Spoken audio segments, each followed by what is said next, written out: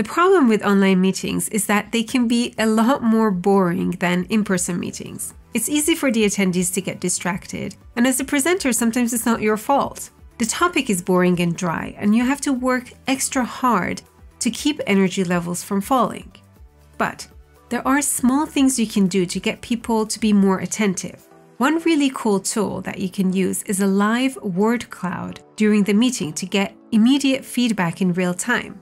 Another option is to add a live poll to your presentation. Good news is that there is a free tool that's super easy to use. So I've been in the audience where other people use this tool and I loved it. I think it's a great tool for businesses and it's also a great tool for teachers. Without much effort from your side, you get to give memorable presentations.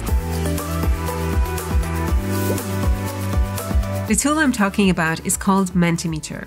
Mentimeter is a popular platform for audience engagement, which lets you create fully interactive presentations. Now, what does that mean? Well, it means you can do something like this. You can create a live quiz with a timer and a countdown to get your audience to act. You can show them the leaderboard, which is based on who got it right and who was faster, and then you can move on to the next question. Setting up something like this is shockingly easy. You just need to set up an account with Mentimeter, which you can do for free. And then you create standard slides if you want, as well as these interactive slides. Best thing is that your audience doesn't need to have a clue about Mentimeter or what tool you're using. All they need to have is their smartphone or laptop or some type of device that they can use to react in real time. This is web-based and it's available in any browser. So this is basically a tool that you can use when you're holding in-person live presentations or an online presentation. In an online presentation, you're going to be sharing your screen and then people will see a QR code that they can scan or they get a link that they can go to and interact with your presentations. In a live meeting, people can pull out their smartphone, scan a QR code, and interact with you right then and there. So the basic version is free, but there are also paid plans with additional features. In most cases, the free version is a great way to get you started, and it should cover most of your presentation needs. There's no limit on the number of presentations that you can create or on the size of the audience that you can engage with, but there are some limitations on the number of questions and quiz types that you can create. In this video, what I want to do is share with you some tips and tricks on how you can get the most out of the free version. So I've already created an account. I'm just going to log in. If you've created a presentation before, you're going to see it here. To create a new one, click on New Presentation. Give your presentation a name and create presentation. Now let's add a new slide. So here we can choose from different slide types. We have question types, and notice as I'm hovering over them, we can see a preview on the slide. There's quiz competition and content slides. Now there are no limits on the number of content slides you can include in the free version. When it comes to question slides though, you are limited to 2 per presentation in the free version. And with quizzes, you're limited to 5 questions per quiz. Now just to get a hang of how things work, let's start with the heading slide. On the left, you're going to see all your slides, just like the navigation pane in PowerPoint. In the center, you have a preview of your currently selected slide. And you don't do any editing in this view here. All the editing is done on the right-hand side. And the type of options you see here depends on the slide type that you selected. So if you change your mind and you want to use something else, you can adjust your selection here and the type of information under content changes. I'm just going to go and put this back to heading. In this case, it would be nice to add a heading. So let's add it here. You can go ahead and add an image. You can upload it from your own computer, or you can use the image library or use the GIF library here. I'm just going to go to image library. Let's look for something. Let's go with this one. Click on save, and it's automatically going to add it to the slide. If we're not happy with this layout, we can go ahead and customize it. So I want the image to be in the middle. I'm going to go with this view, but I don't want my text to cover the image. So down here under Advanced Layouts, click on Expand and adjust the alignment of the text. So I want it on the bottom. I'm going to go with this one. If you want to increase the font size, you can do that here. To decrease the font size, use the minus. Now everything is automatically saved, so you don't have to worry about saving. Now notice this little heart icon here. That's something you can control on the content side.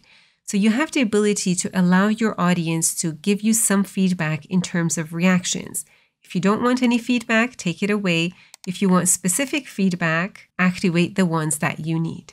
Another cool thing is under themes here, you can adjust your theme. Default is Menti Light. If you're a fan of dark mode, go with Menti Dark.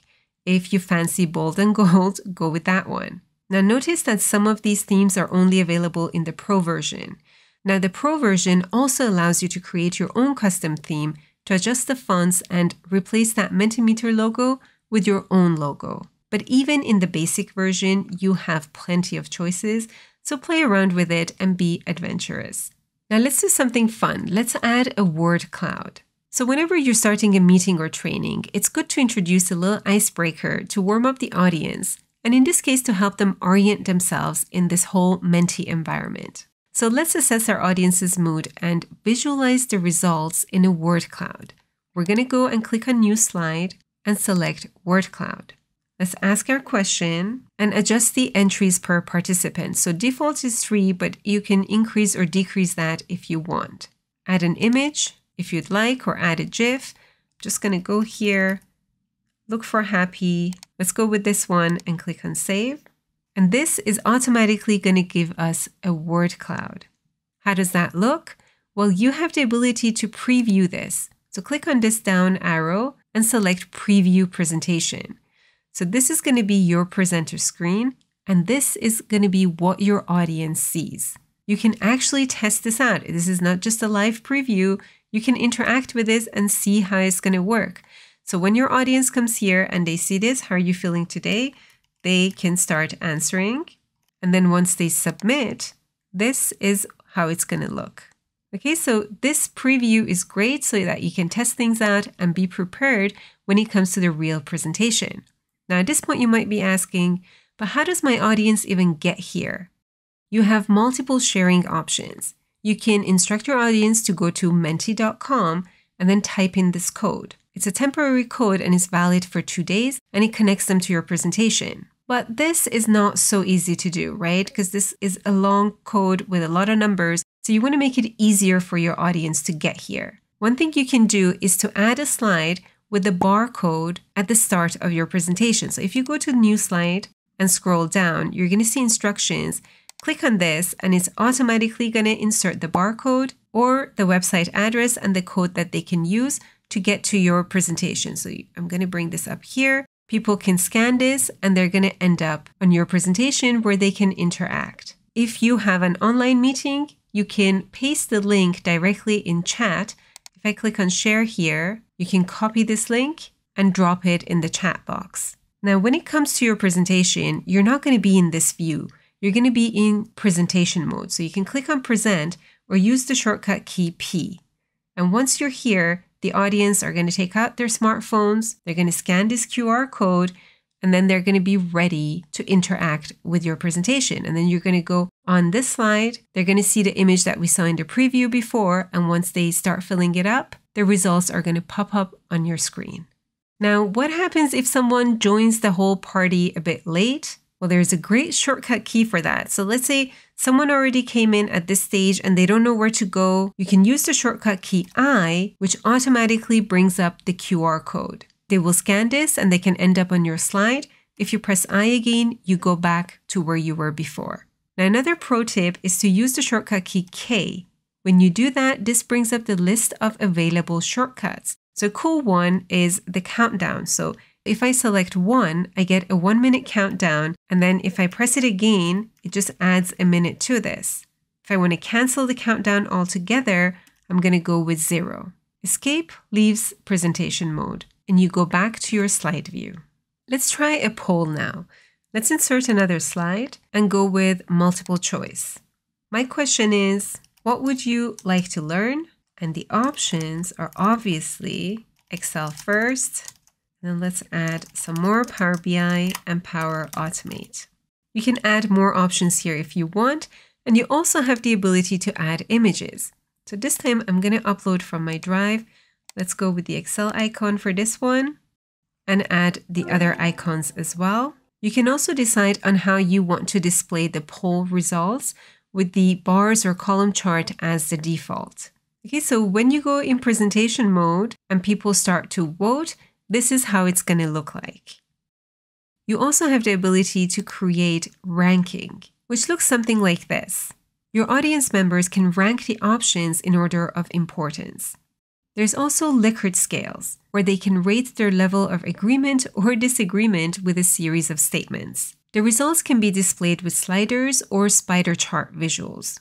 Another cool slide type is pin on image, which you're going to find down here under advanced questions. You can use this, for example, with a map to ask the participants to indicate where in the world they're from. You can also make it part of the quiz by selecting show the correct area on the map and providing the correct answer. Now here's a pro tip. The question and quiz slides aren't the only ones that are interactive.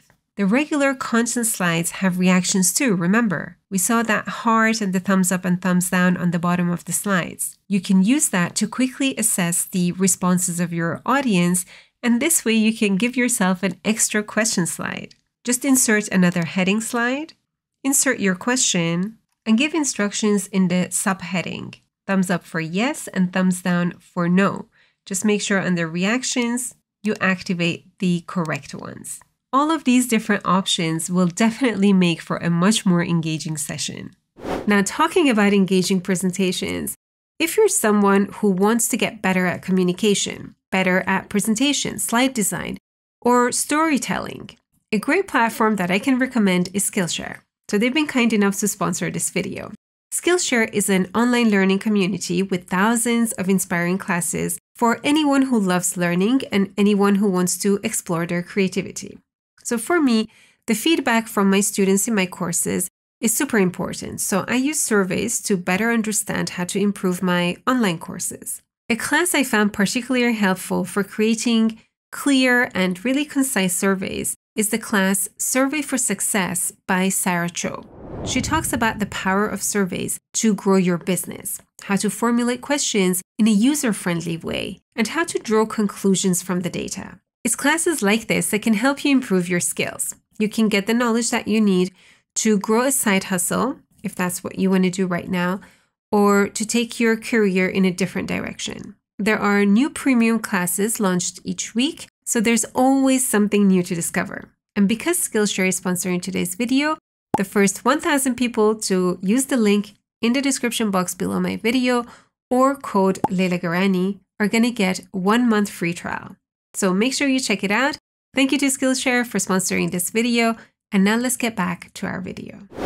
Now let's look at quizzes. So setting one up on Mentimeter is very similar to a multiple choice question, only here you have to specify which answer is correct. So select answer is the multiple choice option and type answer is for open questions.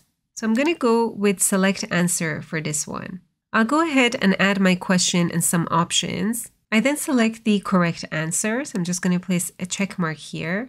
And then I can decide on the amount of time I want to give the audience to respond to this. You can decide if the people who are faster get more points. And if you want, you can add some music to this as well. By default, a leaderboard is going to show up after the responses for this question are sent in. But if you want, you can remove the leaderboard. So this is how the leaderboard is going to look.